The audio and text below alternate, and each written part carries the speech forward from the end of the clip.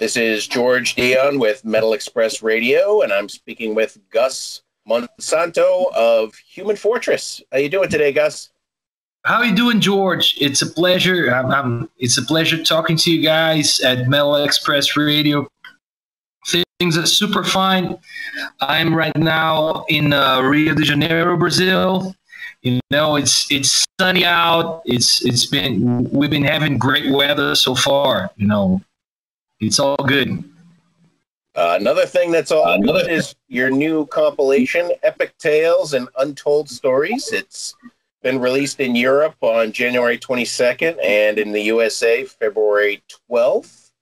Did you always plan to do this compilation, or was this done out of like the COVID lockdown situation? Well, the COVID is, I don't know, man. It's just been a horrible year for everyone in all areas, you know, all over. We've been going through something very unique. So the thing is, it's not that the original plan was not actually released in a compilation. When we did our last studio album, which was Rain of Gold, we had we recorded something like 17 or 18 tracks, and at the end of the day, we had stuff. It's weird to say leftover, because it's just that we wrote and recorded so much stuff that, you know, we're 6 people in the band. So everyone voted for their favorite tracks, and some of my very favorite tracks were not in Rain of Gold, and they just came out in Epic Tales and Untold Stories.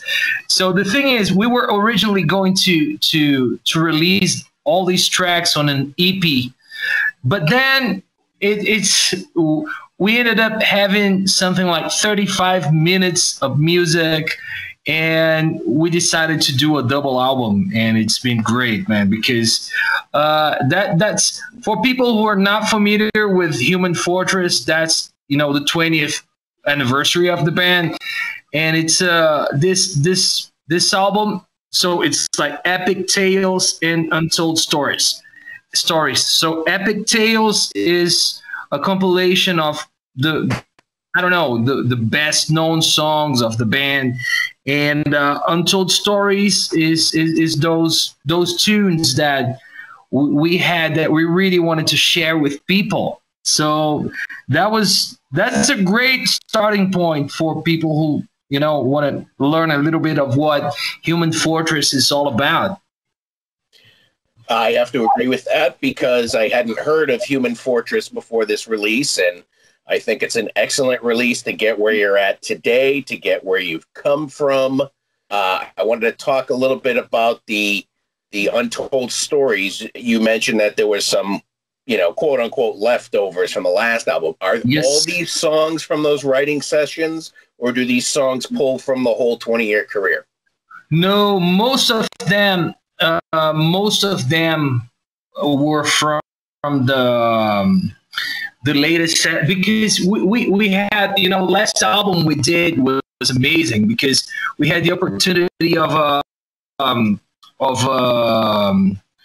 recording with of being produced by Tommy Newton, and Tommy Newton is the guy who's produced, you know, Halloween, Keeper of the Seven Keys. He's done a bunch of UFO records. He's done Ark, Burn the Sun. He's been involved with so many amazing records.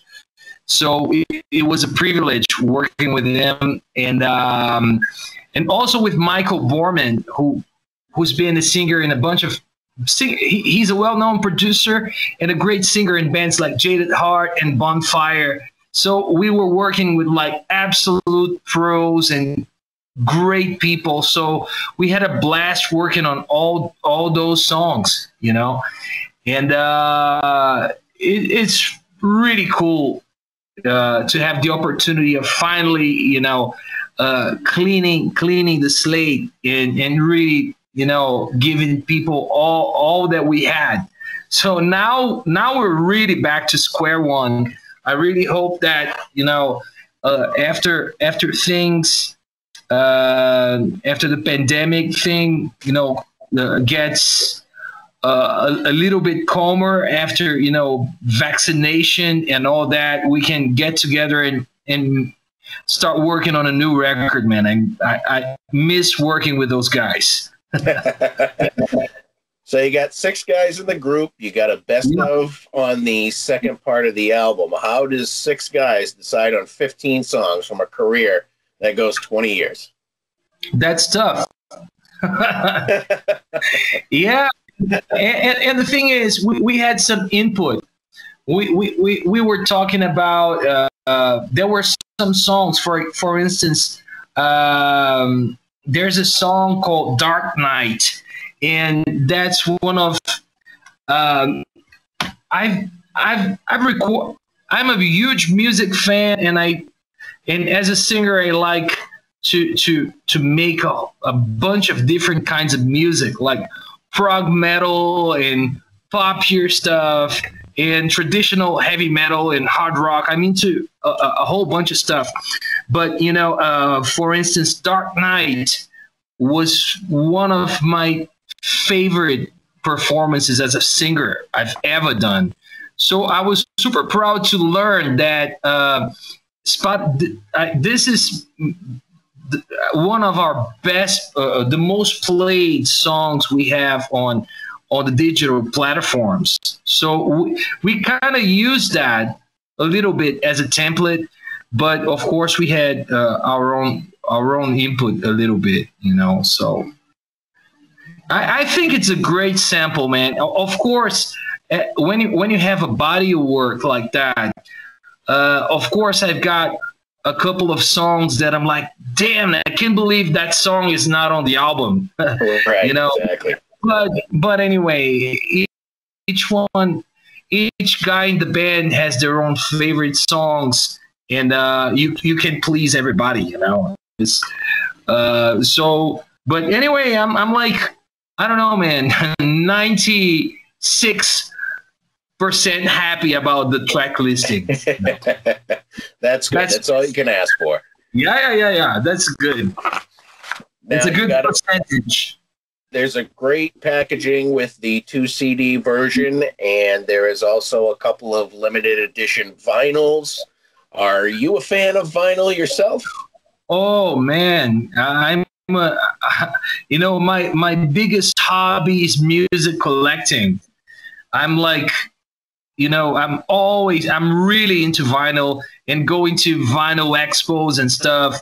And every time I'm traveling to different countries to play and record and stuff, I always come back home, man, with a bag full of records and CDs. I'm also a CD guy, but I love vinyl. It's a great thing, being a musician, but not losing sight of the music fan side that you got. So I was happy to that's the first Human Fortress album to ever come out on CD on vinyl, and it came out on black vinyl and red vinyl, which is gorgeous. Yeah, I saw both of them. They both look great. Thanks.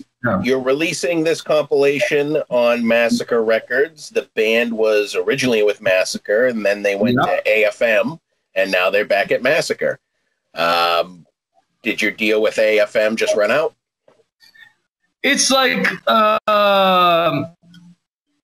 it was just I don't know. It was just a good time because AFM and Massacre, they're under the same umbrella.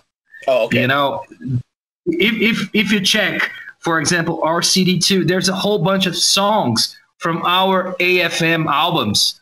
It's not only the stuff that came out on Massacre originally. So they both companies are connected. So it was not a big deal, man. It's just AFM was a killer record label, and Massacre is doing a great job also. So we're happy about it.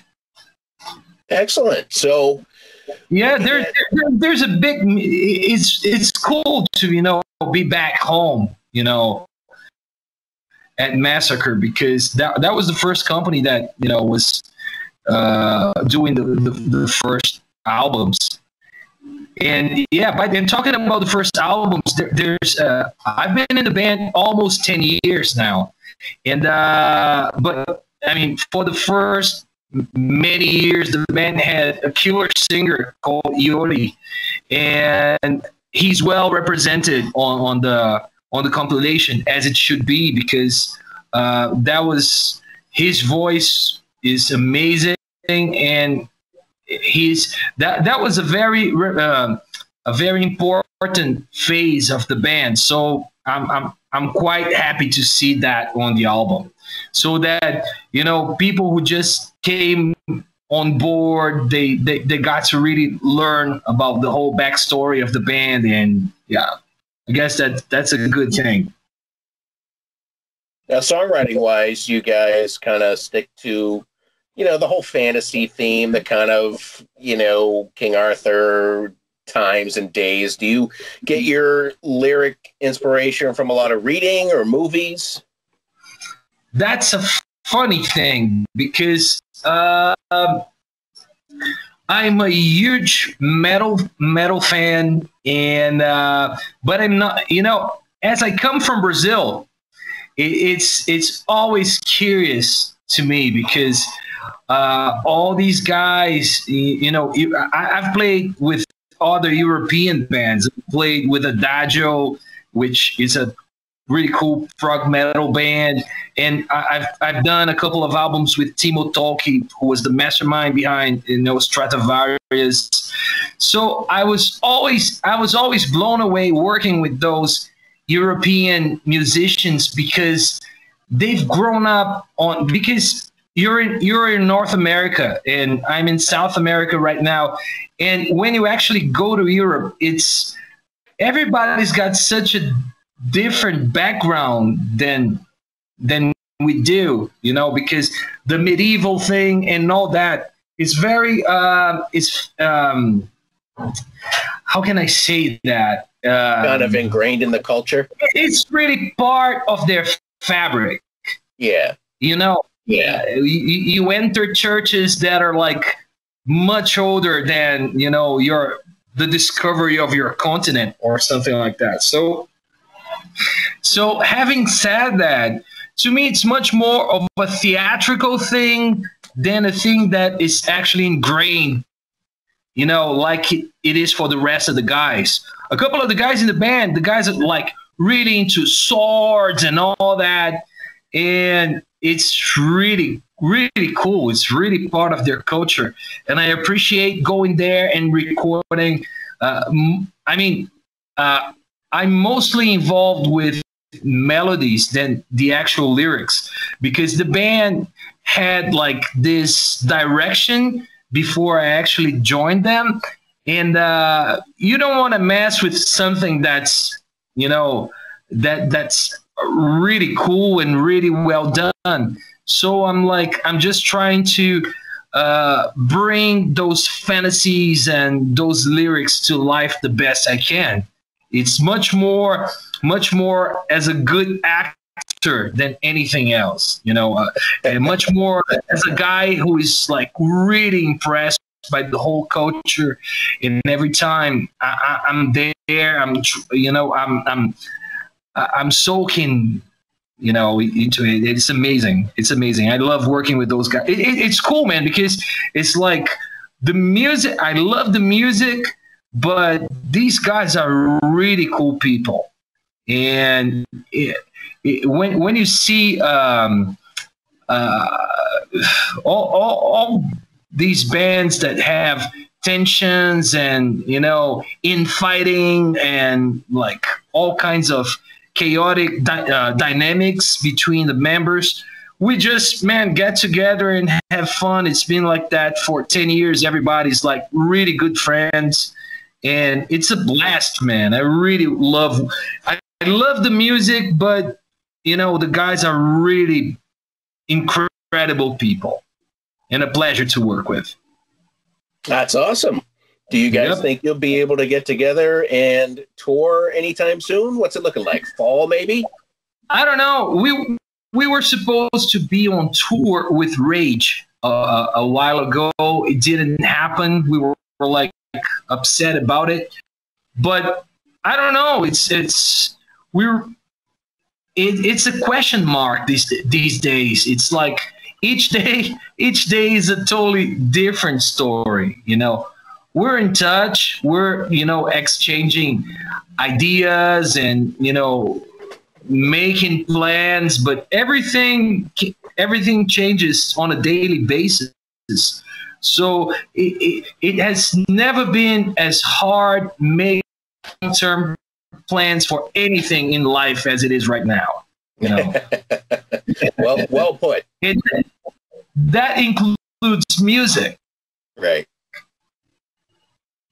Now, when you were touring, what was one of your favorite performances? Well, we were on tour with this amazing band called Ordenogen. They are also on AFM, and the guy who leads the band, his name is Sieb.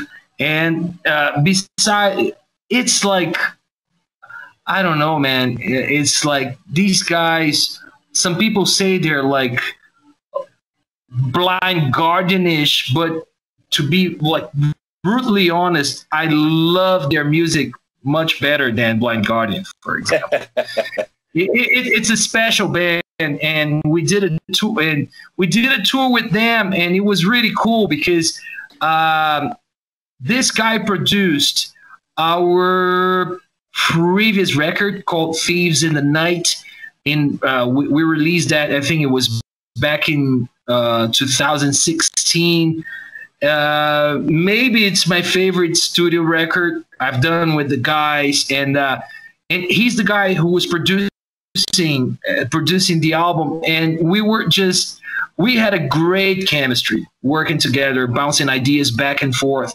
So it was really cool going on the road together and watching, you know, these guys live, because it's like really well-oiled machine, and playing a bunch of cities like Munich. We've done some really cool gigs. And I really hope we can get back on the road, you know, because we've already done a few albums together, and for the amount of music we've done together, I believe we haven't played live as much as we should have. So that would be like super welcome. I would love to do it. Yeah, I think fans would love to see you. I mean, in the meantime, they have this great compilation album of new material, rare material, and best of, and I think that could keep them satisfied for a little while. And that's all the questions I have for you today. I thank you for joining Metal Express Radio today. It's my pleasure, George. You know, Metal Express is like legendary already. How many years have you guys been out there? They have been around for 20 years. I've been with them for one. Amazing, man. Amazing. So congrats, because you joined something amazing. I appreciate that, man. I wish you the best of luck. Likewise, brother. I hope you have a great evening, and we'll keep in touch. All right, man. Take care.